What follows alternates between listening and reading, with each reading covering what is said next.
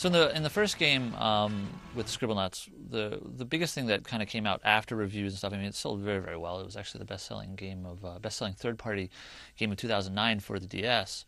But one of the big issues was we didn't have D-pad controls. So people all liked the stylus idea, and they said, "Oh, for casuals that's fine, but I'm a gamer and I want to play. I love Mario and I want to play platformers. So where's the D-pad?" And so that's actually was a really big task for us. And then right after that, we said, well, that's something we fixed, but what can we add to this game to make it different and new? So with Super Scribblenauts, we added adjectives, and that's actually why it's called Super, because Super is an adjective and it makes sense. It's a good sequel name. So with adjectives, like before, like I said, you could write automobile or man or whatever, but now you could write like supersonic blue flying angry automobile, and that would totally work. So we added almost 10,000 different adjectives to the game that actually work in real time. So people were really, really excited about it.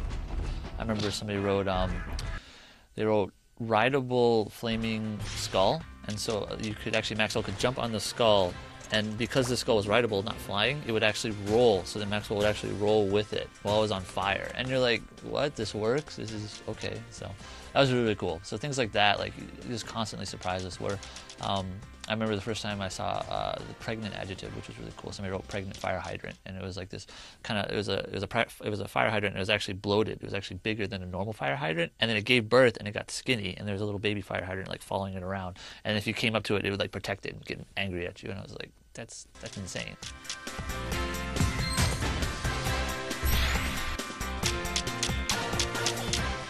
Scribblenauts would do very well, and I think on some other platforms. But again, it's all about the sales and how well the fan reaction is, and if it makes sense to do another title. Obviously DS is kind of winding down, so there's a lot of different opportunities open to that. So yeah, we're always thinking about it.